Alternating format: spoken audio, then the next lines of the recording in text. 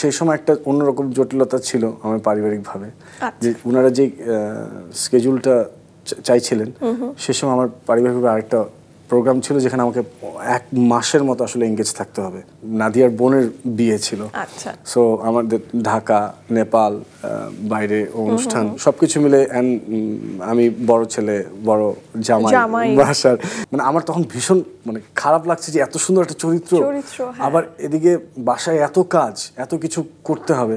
তো আমি আবার সানি ভাইয়ের কাছে গেলাম যে ভাই আমি একটু অফিসে আসি, একটু কথা বলতে চাই। তো সানি ভাই বললেন প্লিজ চলে আসো ভাইয়া। তখন আমি ফয়সাল ভাই বসা, সানি ভাই বসা, আমি বললাম ভাই এই অবস্থা, মানে খারাপও লাগছে, আবার মানে আমার উপায় নেই ভাই আসলে। আচ্ছা ঠিক আছে, তুমি আমাকে লিখে দাও তুমি কোন কোন ডেট পারবে। দর্শক, এবারের পর্ব আড্ডাবাজি। এবারের ঈদে ওটিটি প্ল্যাটফর্ম হইচয়ে মুক্তি পেয়েছে ওয়েব সিরিজ মিশন হান্টাউন। আর এই সিরিজে এন্টি টেরোরিজম স্কোয়াড অফিসার মাহিদের চরিত্রে দুর্দান্ত অভিনয় করে নতুন করে আলোচনায় এসেছেন গুণী অভিনেতা FS নাইম। নতুন সিরিজের প্রসঙ্গ ধরেই আজ আমরা বিনোদন সারাদিন স্টুডিওতে আমন্ত্রণ জানিয়েছি প্রিয় এই অভিনেতা FS নাইমকে। চলুন দর্শক কথা বলি তার সাথে। কেমন আছেন? আলহামদুলিল্লাহ, খুবই ভালো। খুবই ভালো থাকারই কথা। আর আয়োজনের শুরুতেই বিশেষভাবে অভিনন্দন জানাতেই চাই মিশন হান্টাউনের জন্য। এখন পর্যন্ত দর্শকের রেসপন্স কেমন পাচ্ছেন? আলহামদুলিল্লাহ, এভরিডে নতুন নতুন দর্শক কিংবা নতুন নতুন প্রিয় ভাজনরা টেক্সট পাঠাচ্ছে যে এটা ভীষণ ভালো লেগেছে, এমন ভালো লেগেছে, তেমন লেগেছে।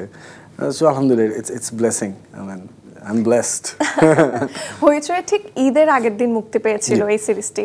আর এটা দেখার পরে কারাগারের নির্মাতা সৈয়দ আহমেদ শাওকে কিন্তু বিশেষভাবে প্রশংসা করেছেন আপনার। এটা নিয়ে লিখেছেন যে একা কাঁধে তুলে নিলেন এই চ্যালেঞ্জিং মাহির চরিত্রকে, এবং টানা 10 পর্ব ধরে আপনি এত দারুণ পারফর্ম করেছেন।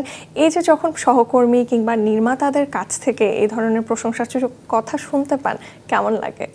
না, প্রথমত মানে গ্রেটফুল টু শাওকি অলওয়েজ, কারণ আজকে যে নতুন নতুন কাজ ওটিটিতে আমি পাচ্ছি, সুযোগ পাচ্ছি, কাজ করার সুযোগ তৈরি হচ্ছে, এটা প্রথম তো শাওকি সবার কাছে তুলে ধরেছে। এবং তার যেই বিশ্বাস ছিল আমার প্রতি, সেখান থেকে সে আমাকে আশফাক চরিত্র দিয়েছে কারাগারে, সেখান থেকে একটু একটু একটু করে আমি চেষ্টা করে যাচ্ছি। অ্যান্ড সে আসলে অনেক খুশি। শাওকির আনন্দটা অন্যরকম। আমি বুঝতে পারি যে একটা শিল্পীকে সুযোগ দেওয়ার পর সে যদি আস্তে আস্তে এগোতে থাকে, ওই ডিরেক্টর আসলে খুব খুশি হয় যে না, আমি এমন একটা মানুষকে চেষ্টা করেছি একটা ভালো চরিত্র দেওয়ার, যার চেষ্টা আছে এবং সে এগিয়ে যাওয়ার চেষ্টা করছে। অ্যান্ড সেমভাবে I am grateful to Sunny ভাই, যে মাহিদ মতো একটি চরিত্র উনি লিখেছেন, যেই চরিত্রে উনি আমাকে ভেবেছেন। গ্রেটফুল টু হইচই, যে তারা আমার প্রতি সে বিশ্বাস রেখেছে না 1 থেকে 10 পর্ব পর্যন্ত একটি ওয়েব সিরিজ, যেখানে এত অগণিত দর্শক দেখে হইচইয়ের কাজগুলো, সেখানে আমাকে এই দায়িত্ববান চরিত্রটি দেওয়ার, মানে I am really grateful to everyone, যে আলহামদুলিল্লাহ, আল্লাহ তাআলা লাখ লাখ শুকরিয়া সুযোগটা পাচ্ছি, এটা বড় বিষয়। প্রসঙ্গতই আসবে পরিচালক দ্বয়ের নাম, কারণ পরিচালক সানি সানোয়ার এবং ফয়সাল আহমেদ, এই জুটির আরো 3টা সিনেমা কিন্তু আমরা দেখেছি, এবং তার পরবর্তীতে সেই সূত্র ধরে আমাদের অ্যাকশন থ্রিলার জনরার একটা ওয়েব সিরিজ মিশন হান্টাউন হইচয়ে মুক্তি পাওয়ার আগে যখন আসলে আপনার কাছে প্রথমবারের মতো এই প্রস্তাবটা আসে, আপনি কোন কোন ভাবনা থেকে আপনি হ্যাঁ বলেছিলেন? প্রথমেই আমি যেটা পড়ি, সানি ভাই বলার পর আমি অফিসে যাই। অফিসে যেয়ে আমাকে 3 পর্বের একটা স্ক্রিপ্ট দেওয়া হয়েছিল। আচ্ছা, আমি স্ক্রিপ্টটা পড়ে সত্যিই অনেক খুশি হয়েছি যে এত well done script, perfectly written, মানে ওখানে কোনো দাড়ি কমা কোনো কিছুর প্রয়োজন নেই। 3 পর্ব পর্যন্ত এমন ঠিকঠাক স্ক্রিপ্ট ছিল। সো সেই সময় একটা অন্যরকম জটিলতা ছিল আমার পারিবারিকভাবে, যে ওনারা যে স্কেজুলটা চাইছিলেন সে সময় আমার পারিবারিকভাবে আরেকটা প্রোগ্রাম ছিল যেখানে আমাকে 1 মাসের মতো আসলে এঙ্গেজ থাকতে হবে। নাদিয়ার বোনের বিয়ে ছিল, সো আমাদের ঢাকা, নেপাল, বাইরে অনুষ্ঠান সবকিছু মিলে, আমি বড় ছেলে, বড় জামাই বাসার, মানে আমার তখন ভীষণ মানে খারাপ লাগছে যে এত সুন্দর একটা চরিত্র, আবার এদিকে বাসায় এত কাজ, এত কিছু করতে হবে। তো আমি আবার সানি ভাইয়ের কাছে গেলাম যে ভাই আমি একটু অফিসে আসি, একটু কথা বলতে চাই। তো সানি ভাই বললেন প্লিজ চলে আসো ভাইয়া। তখন আমি ফয়সাল ভাই বসা, সানি ভাই বসা, আমি বললাম ভাই এই অবস্থা, মানে খারাপও লাগছে, আবার মানে আমার উপায় নেই ভাই আসলে। আচ্ছা ঠিক আছে, তুমি আমাকে লিখে দাও তুমি কোন কোন ডেট পারবে। আচ্ছা, এইটা I must give a big credit to, I mean big, মানে it's a big help for me. নিঃসন্দেহে একটা ডিরেক্টরের কাছ থেকে একজন আর্টিস্টের জন্য যে সে তাকে ওই কমফোর্ট জোনটা ক্রিয়েট করে দিচ্ছে যে তুমি কবে পারবে তুমি বলো, কারণ we have to make this.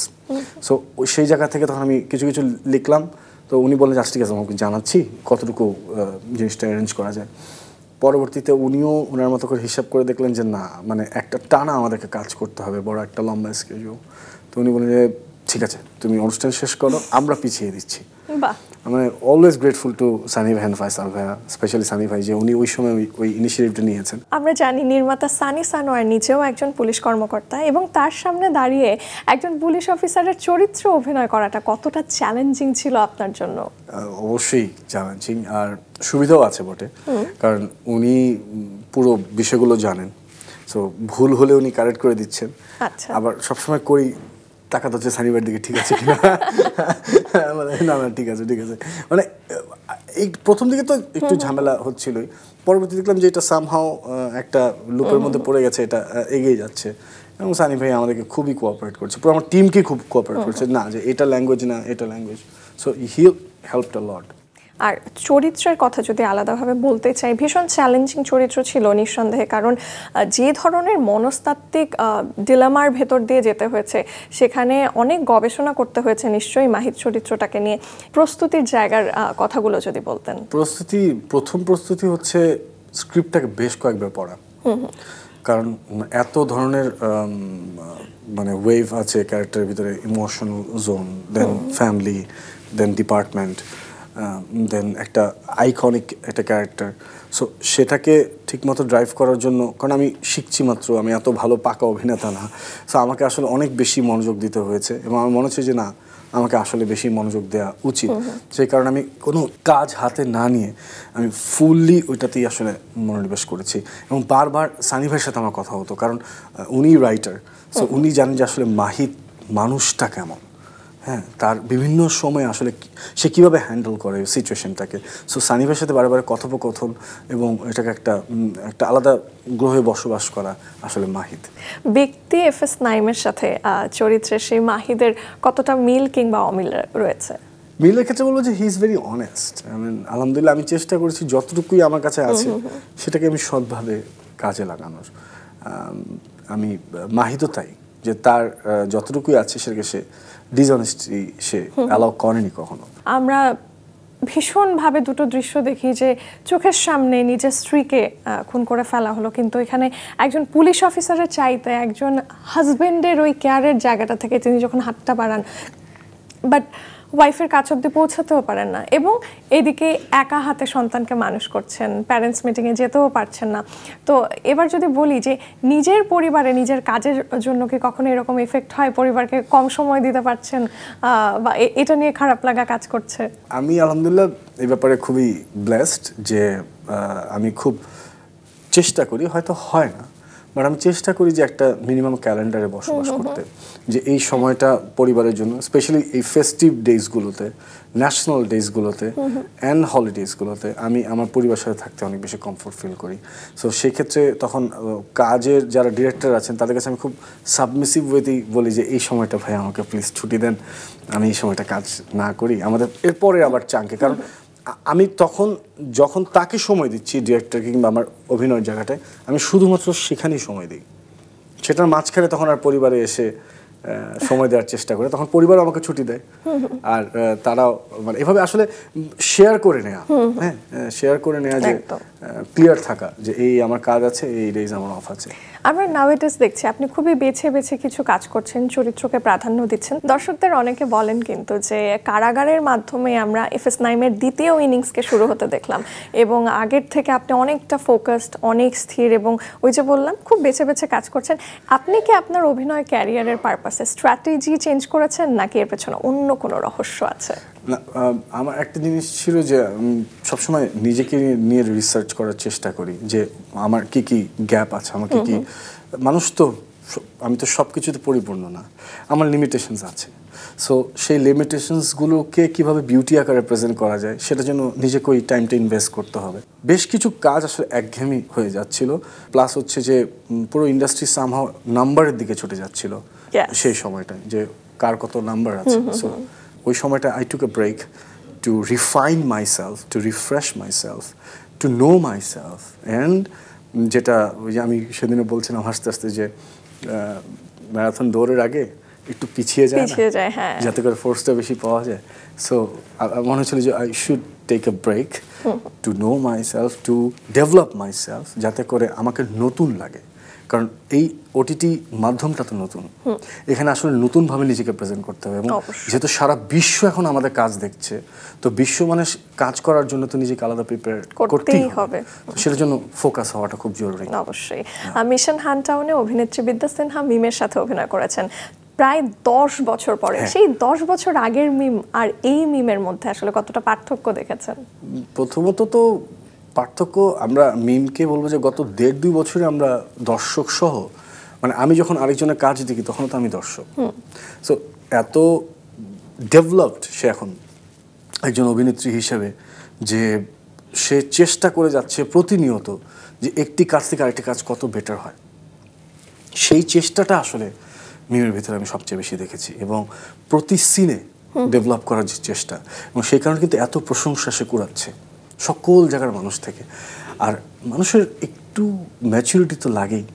সে যখন কাজটা শুরু করেছিল তার বয়সই বা কত ছিল, এখন আস্তে আস্তে সে কাজ করে করে বুঝে বুঝে সে ম্যাচুরিটি আর্ন করেছে, এবং সেখান থেকে সে নতুনভাবে নিজেকে চেষ্টা করছে। আমি বলবো যে সেটা তার ম্যাচুরিটির সাথে সাথে সে আসলে নিজেকে তৈরি করছে, এবং সেটা সত্যি শিক্ষার একটা বিষয় আছে যে আসলে নিজেকে তৈরি করার জন্য ওইটুকু বুঝতে হবে। নিশ্চয়ই। এবার একটু অন্য প্রসঙ্গে যেতে চাই, মানে অন্য কাজে। খুব সম্প্রতি চরকিতে মুক্তি পেয়েছিল ওয়েব সিরিজ ওভারট্রাম, কিন্তু সেটা নিয়ে আসলে শুরুর দিকে যতটা উত্তেজনা ছিল, আমরা পরবর্তীতে গিয়ে সেটা কিন্তু দেখিনি, এবং অতটা জনপ্রিয়তা লাভ করতেও দেখিনি। আপনার মতে এটা কেন হলো? সবচেয়ে সুবিধা যেটা ওটিটির কাজের ক্ষেত্রে, আমি বলবো যে এটা তো অল্প সময় থাকছে না, যে কোনো দিন আবার ওভারট্রামটা সবার কাছে ভালো লাগতে পারে। কারণ কি, কোনো একটা ফিলোসফি নিয়ে তো ওভারট্রামটা করা, সেটা আজকে হয়তো 5 জন দেখেছে, 5 জনের কাছে ওটা পৌঁছে গেছে, এবং সে তার মতো করে ভাবছে। সামনে হয়তো একজন দেখে কোনো একটা ম্যাজিক সে ফিল করবে, সে বলবে যে এটা দেখো, এটা তো আমরা মিস করে গেছি, এবং সেটা আবার পৌঁছে যাবে সবার কাছে। So that's the magic of OTT, যে কোনো দিন আবার সেটা সবার কাছে পৌঁছে যাবে। আর আরেকটি বিষয় সেটা হচ্ছে যে সামহাও সকল কাজ যে পপুলার হবে তাও তো না, আমাদেরকে তো কাজ করে যেতে হবে।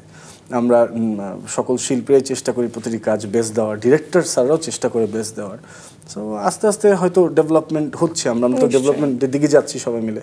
সো পরের কাজগুলো আসলে হয়তো ভালো হবে। নিশ্চয়ই। এবার চলচ্চিত্র প্রসঙ্গে আসতে চাই। সরকারি অনুদানের চলচ্চিত্র জলে জলে তারাকে আপনাকে আমরা দেখতে পাবো নিশ্চয়ই অভিনেত্রী মিথিলার বিপরীতে। মিথিলার সাথে কাজের অভিজ্ঞতা কেমন ছিল? যদি জলে জলে তারা রিলিজ হওয়ার আগে আর এরকম কোনো চরিত্র না আসে, তাহলে আমি বলবো যে এমন চরিত্রে মিথিলাকে দেখেনি মানুষ। ওকে, এটা আমি বলবো। মানে যদি বেশি দেরি হয়ে যায় তাহলে তো দেখে ফেলবে, অন্য কোনো চরিত্র হয়তো হয়ে যাবে, কিন্তু আমি বলবো যে এমন চরিত্র মিথিলাকে আগে দেখেনি, এবং সে তার 100% দিয়ে চেষ্টা করেছে ভালোভাবে নিজেকে উপস্থাপন করার জন্য। আমার মনে হয় যে এটা অ্যাপ্রিসিয়েট করবে মানুষ। আপনার সাথে কথা বলে খুব ভালো লাগলো, আর আপকামিং কাজগুলোর জন্য শুভকামনা তো রইলেই, কিন্তু আরও একটাবার অভিনন্দন জানাতে চাই মিশন হান্টাউনের জন্য, আর বিনোদন সারাদিন আসার জন্য অনেক ধন্যবাদ। আপনাকে অসংখ্য ধন্যবাদ, বিনোদন সারাদিন পরিবারকে অসংখ্য ধন্যবাদ আমাকে আমন্ত্রণ জানানোর জন্য। অ্যান্ড দর্শক যারা আছেন, আপনারা দোয়া করবেন আমার জন্য, যেন আমি আস্তে আস্তে চেষ্টা করে একটু করে এগিয়ে যেতে পারি, অভিনয়টা শিখতে পারি এবং ভালোভাবে অভিনয়টা করতে পারি। সেই সাথে অবশ্যই যারা এখনও আমাদের মিশন হান্টাউন দেখেননি, কারণ ঈদের সময় তো একটু ব্যস্ত থাকাই হয়, আমার মনে হয় আপনারা দেখে ফেলুন, হইচই সাবস্ক্রাইব করে দেখে ফেলুন, আপনার খুব ভালো লাগবে, এবং আপনি ফিল করবেন যে আপনার দেশে এরকম কাজ হচ্ছে, এটা আপনার জন্য একটা বড় বিষয়, এবং আপনি বলতে পারবেন যে ইয়েস, আমরা এগিয়ে যাচ্ছি। So please watch mission হান্টাউন on Hoichoi.